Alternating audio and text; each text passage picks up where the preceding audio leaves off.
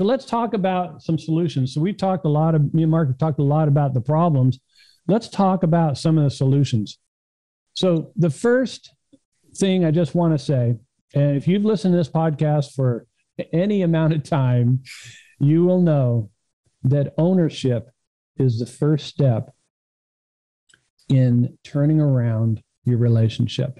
Yeah. And I won't go a lot into that, but if you want, just go back to some of Mark's podcasts. He talks about living an ownership lifestyle, a lifestyle of ownership. And the way that I see that is just constantly asking yourself, what did I do to influence her negative behavior? So like if we see a negative behavior in our wives and we think, oh, that's you. If you ask yourself the question, what did I do to influence that behavior? What did I do anything that would have influenced that behavior? And if you're honest, you cannot fix a marriage without being brutally honest. When you're honest with yourself, then you can answer those questions. What did I do influence? And you're going to find that most of the time, her behavior was just a reflection of something you did that influenced her to do that. And again, I always say vice versa. Yeah. I just want to add this in here because like this is so key. We've talked about this a lot in our group and in Thrive. The idea, there's a difference between fault and responsibility. Fault is more about shame. Responsibility is about leadership. And what you're inciting here is leadership. What you're saying is like, how do I be accountable for my actions? And you're literally saying, I love how you use the word influence. You're not saying I caused her to cheat or I caused her to do this. No one can make someone do something. Right. Exactly. But that's a lot of times men hear this and that's what they think we're saying. Like no one's saying that you caused your wife to cheat on you, but how did you influence? What kinds of behaviors did you do to influence her to have the response, the negative response, her yelling at you, her being toxic, et cetera? I know I triggered my ex-wife a lot and I gaslighted her. I stonewalled her. I did things because I emotionally wasn't mature and didn't know how to handle her immaturities and her things. And so it just became this toxic cycle over and over and over again. And once I put an end to that and put boundaries and all those things in, that's when it started to see, you could see the rift complete for me, where it was like, oh my gosh, I'm doing this work. She didn't do the work and it is what it is. But I got my power. And in that power, I was able to have boundaries that are healthy for me. And that's what you're saying here is literally, it's about looking at your own stuff, ownership, and how did you influence? Because every one of us did it. There's not one of us who are without sin. There's not one of us who are perfect. Right. We all do stuff that trigger our wife or have some sort of influence on the effect of what she does. And you had a key word, the word power. Because the moment you say, my wife pissed me off, well, all that's saying is that I have no power in a situation. Yep. I'm powerless. When you say that, you're giving up all your power to her. Yep. And so you're doing exactly what you don't want to be done to yourself by saying that. Yeah. But anyways, let's talk about some other more practical steps. I think the high value man is a man that's selfless. Mm. And when I say the word selfless, I don't mean disempowered selfless. I believe there's a lot of empowerment in being selfless. So, for instance, what does a selfless husband look like? Asking myself where I went wrong before blaming my wife. Doing things for my wife with zero expectations of reciprocity. Yep. I'll come back to that. Considering how it will affect my wife before I make a decision. Right? She's my equal. Putting my wife's feelings above my own desires most of the time. Knowing my wife well enough to anticipate her desires. Listening to understand her first before trying to be understood. Being selfless is do what I'm asking her to do first before expecting her to do it. I call that the golden rule of marriage. Try to alleviate her stress before complaining about my stress. Here's a big one. validating her feelings before expressing my feelings. You could talk for an hour just on validation. I think it's probably one of the greatest skills that you can learn as an empowered man. Doing things occasionally that she enjoys that maybe I don't enjoy. Apologizing for your part first, even though she was guilty too. So those are some things that's what a selfless man looks like. But I want to put a warning on this. Don't be selfless just to get her to reciprocate. And Mark talks a lot about this throughout his program and through his podcast. The moment that you are trying to do things with the expectation, you know what expectations are? They're just set up for resentment. You're just setting yourself up for resentment when you start place expectations on your wife. But if you're being selfless to get her to reciprocate, you're just setting yourself up for resentment and conflict in the marriage. You want to do it because you have enough love and self-respect for yourself that you want to become an empowered man. That's why you're doing these things. Take her out of the picture. Do you really want to be a prideful and selfish man? That's a weak man. That's the opposite of an empowered man. No, you're doing these things so that because you love and respect yourself enough that you want to be the best man you can be. You can bring your best foot forward in your marriage. So I'm just going to give a warning to you that your motivation behind being selfless is very important. If you're doing things for her, expecting reciprocity from her, then it's going to backfire on you. Wow.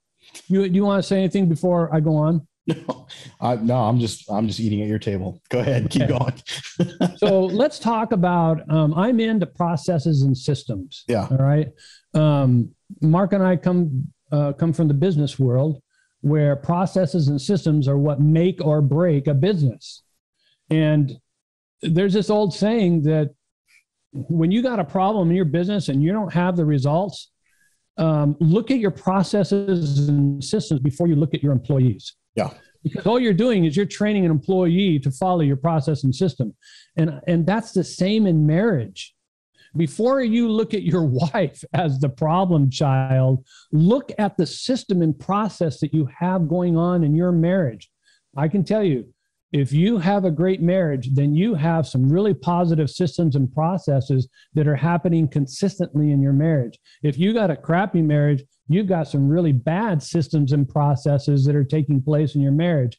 And most of the time, it has nothing to do with your companion. Yeah. It has more to do with the daily systems and processes. So I want to just talk about that.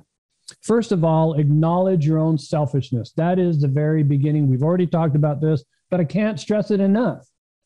How about writing a letter to your wife, just recognizing how selfish you've been and admitting to your wife, admitting to the hurt and pain that you've caused her, apologizing to her for that, and never using the word but, never giving any type of defense of why you did what you did. That's the first step. Guys, listen to me when I say this. Your wife wants to know that you know the pain and hurt you've caused her. I'm going to say it again. Your wives want to know that you know the pain and hurt that you've caused your wife. Yep. That is cathartic for them. Yep. That alone will help to solve a lot of your problems. Remember, with women, the problem isn't a problem. The problem is her feelings about the problem. Yeah. That's what the problem is, right? And so they want to know that you know that you've caused them a lot of pain and suffering, and that you're admitting and owning up to that. Man, if you're in the tank and your marriage is holding on like a thread, and you start to take ownership, this is one of the very first steps that you need to take. Yeah. Right? Okay. So that's the first thing. Second thing is you need to start working on your mindset. You have got some limiting and negative beliefs and stories that you're telling yourself that are causing you to do things. Remember, your behavior always follow your beliefs. Okay. This is the model. If you talk to any life coach, they will tell you this is the model. Beliefs drive your thoughts, that drive your emotions, that drive your behaviors, that cause your results. Yeah. Right. And so if you want to change behaviors, I could give you all the scripts in the world on things you can tell your wife that would just, soothe her and calm her. But like, if you haven't changed your mindset and beliefs, then you'll always fall back to your old habits. Yep. So you've got to change your mindset. So let me just give you one little, tactic to help you to start reprogramming your mind. I have this phrase, and it goes like this: you before me equals we. You before me equals we. I like that. And I've memorized that phrase. And every time I'm kind of like challenged, I say to myself, you before me equals we. What is we? We is the relationship. And the only way the relationship can be successful is if you put you before me. Now, now listen to me. All men need to have their outlet. They need to go out with their buddies sometimes. They need to go play basketball sometimes. They need to go exercise in the morning all the time. Okay.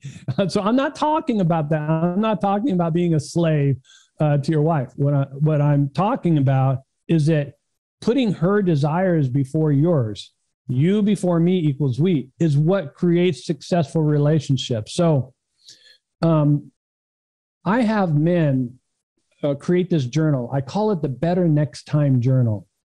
And really, it only consists of 3 questions. So every time you have an argument with your wife, you need to make an entry into your Better Next Time Journal. The first question is, what was the trigger that started the argument? Start identifying those things that are triggering you. Here, it's a better question. Why is it a trigger for me? What belief or thought is causing this thing to be a trigger for me? And is it true? But here's the most important question. Number 3, how could I have interpreted the trigger in a more positive way? What mindset shift could I have made that would have allowed me to interpret that trigger in a more positive way that would have allowed me not to be triggered? That makes sense? Totally. Because in our beliefs are what give meaning to circumstances. Yep. And then they become thoughts, which become emotions. And it all happens like that in our brain. Yeah. And that tactic you just gave is a beautiful example. I'm sure you're familiar with the book Slight Edge, and it's all about the idea of getting 1% better. And that's really what you're talking about, right? It's not like you have to make some drastic changes. You don't have to like just show up as some completely different husband tomorrow. It's those little things you do every day that help you become a more empowered man, a more empowered husband, more empowered father in general. And that was a great example of doing that. Recognition. Yeah. Recognition is a big part of change. And so the more you can recognize your triggers, why they cause them, and if you could have interpreted them differently, just recognizing that, you'll start to remember those things the next time these situations come around. Yeah. And if you're a guy who's still figuring out how to journal, like meaning like you're not used to using pen and paper and like sitting down, I recommend doing something outside, like work or like lawn mowing, something that allows your mind to be free. Personally, for me, what I do is I'll just go for a walk, especially if I'm triggered on something. And on that walk, I'll maybe listen to music or not. Maybe I'll pray or whatever. And I'll just like think through the situation and go, what kind of exactly almost the exact same questions you just brought is kind of what I'll start with.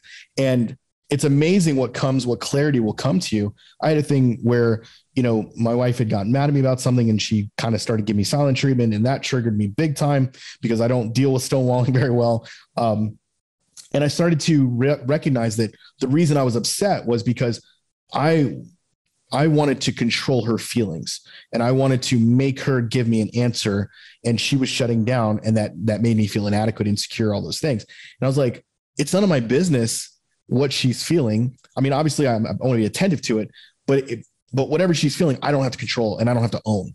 And so I was owning her feelings. I don't need to own her feelings versus like, because I just don't like people being mad at me.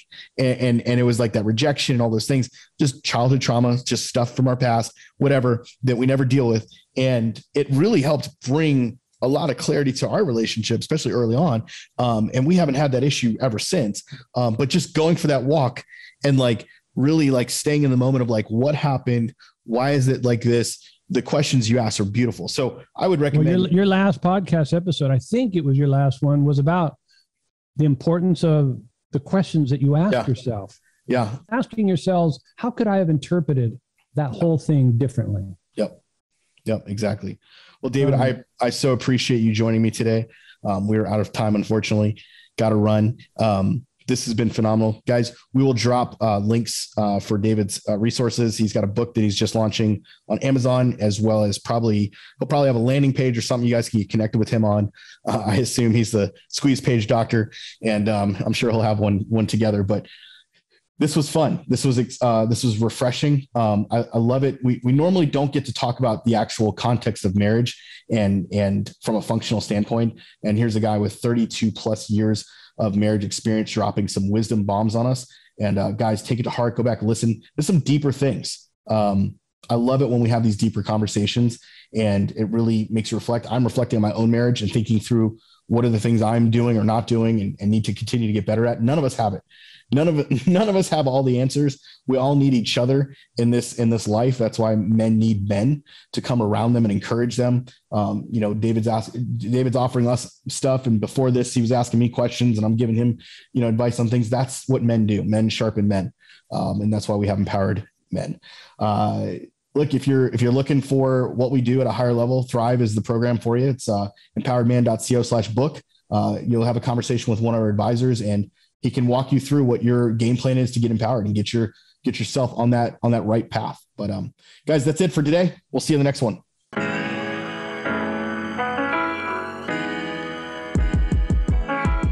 Welcome to the Bourbon Moment. Join your host, M Sizzle, J Dub, and Mandrew as they sip on some bourbon and spit some truth. Welcome to the Bourbon Moment. Why is it so hard for us to hit the me button? I don't think we're taught to do it. I mean, not to get like super grandiose here and like big, but I mean, look at like our country, our political system. Look at that stuff. Everything is about where do we make it about somebody else, right? That even political parties, it's always the other person, the other side, the other party. And so I think division is kind of what we're taught culturally. Radical accountability and ownership, I don't think is anything that we're really schooled on at an early age. We're not really schooled on it culturally, socially. I think that's changing. I think there's a revolution around that changing, but we're disconnected. We don't know how to reconnect, whether it's ourselves or other people or with our problems or what have you. But I mean, it's also like neurobiology, right? Like the brain's way of protecting itself. Yeah. So, I mean, there's a biological piece to it. And then there's like the psychological piece to it, the sociological piece to it, multifaceted. I like to look at it as old as Adam and Eve, right? Adam sitting in the garden, or Eve sitting in the garden, Adam and Eve sitting in the garden. And he goes, God's asking him, where'd you learn? He's like, it's the woman's fault. And ever since then, men have been blaming the woman.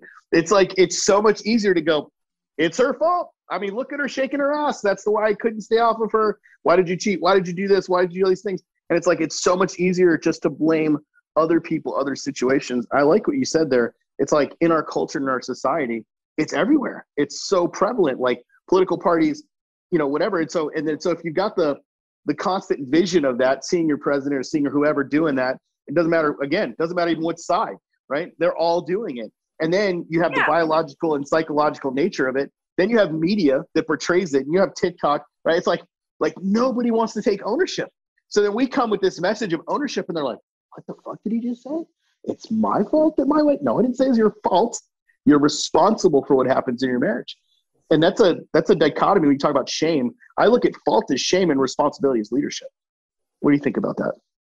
Fault is shame and responsibility is leadership? Yeah. So the idea that if I'm saying it's your fault, what I'm doing is I'm basically shaming you in a sense. But if I'm saying it's your responsibility, it's more about leadership. And how are you going to own your shit, essentially? Because that's all you can do. You can't own what she does. You can't own how she showed up or any of those things. The only thing you can do is look at you. Yeah. And I think some people kind of get pissed off when they hear that in a program or in therapy or in coaching. Like, what about you? But the truth is that if you're focused on the other person and blaming somebody else, even if they did do something in the wrong, like, people don't get sometimes that doing that just perpetuates your own suffering. So what, like, okay, you get to blame them. Yeah. So what happens when you get to blame them? They're like, well, I get to be angry. Great. You get to be angry. Is that really how you want to spend the next 24 hours a day, 7 days a week? Is pissed off as hell? Like, you get to if you want to, but there's also like tons of other stuff like joy and gratitude and excitement and sadness and grief and uncertainty and like peace, contentment. Like, there's so many other things that you could occupy too. Like, we just perpetuate our own suffering when we look at the other person. But you were talking about like men wanting to blame, and I've worked in women's programs, men's programs, and then do couples work like all at the same time. So I literally get to see like the whole picture, and women do it too. Women love to blame men. Yeah. Like, and sometimes it's really natural. Like, I do it too. And I'm trained. Like, something happens, it's definitely my husband's fault. Like, I don't want that to be true, but it's like where the brain goes, because if you think about it, it's like, well, what emotion is this giving me permission to have?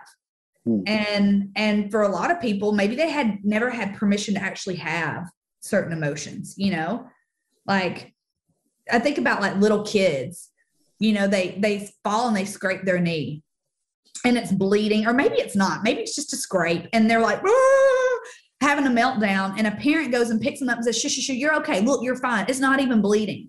Look, it's not that big of a deal. You don't even need a Band-Aid. Or they go the opposite direction and they're, do we need to call an ambulance? Do you need to go to the ER? Do I need to call a doctor? And meanwhile, the kid doesn't feel any better. But like, we're taught at early ages, like, your big feelings, your big reactions, like, can you just like make them a little more digestible or containable for me, because it's a lot. Yeah. So it's like, we're not equipped ourselves as parents to deal with or sit with those emotions. And so it's like, we want to quickly, I know I'm that way with my kids. They start getting loud, like, shut the fuck up. I can't handle this. Right. It's like, especially as a younger parent. I remember when I was a younger parent, oh my God, I was horrible. It was like constantly, anytime they felt something, I'm like, stop screaming. It's like, I can't handle this. But like, as you get older, you start to see, hey, some of that is just healthy. Like, they just need their stuff. Or it's like, so now I'm like, hey, if you're going to have those emotions, that's cool. Go have them outside. So that way it's nice and big out there and not inside the house. Yeah. So there's some balance like this. But even then, there's like a story we're telling ourselves, right? Yeah. Like, if the kid's having a meltdown or the wife is like super pissed off at me, there's some story I'm telling myself about that. Yes. And maybe I'm not equipped as a parent. I'm failing. I don't know what to do. They won't listen to me. I have shitty kids. My wife, can't stand me.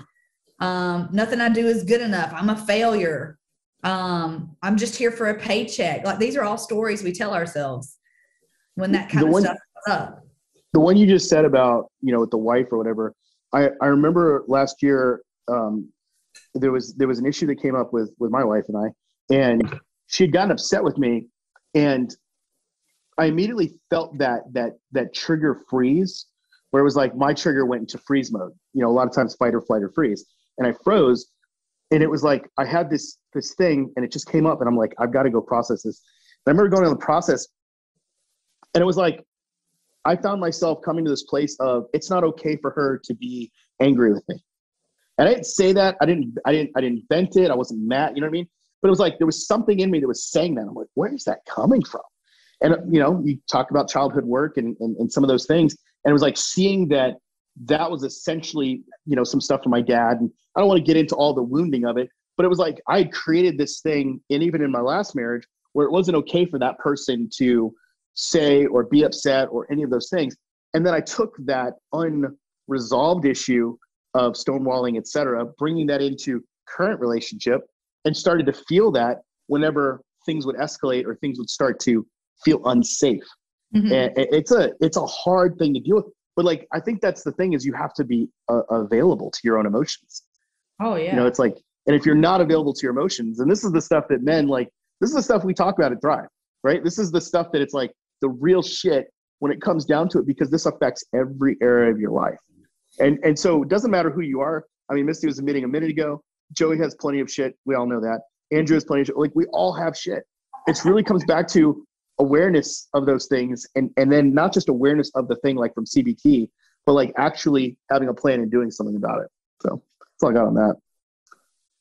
Bottoms up. Cheers. Cheers. Cheers on that.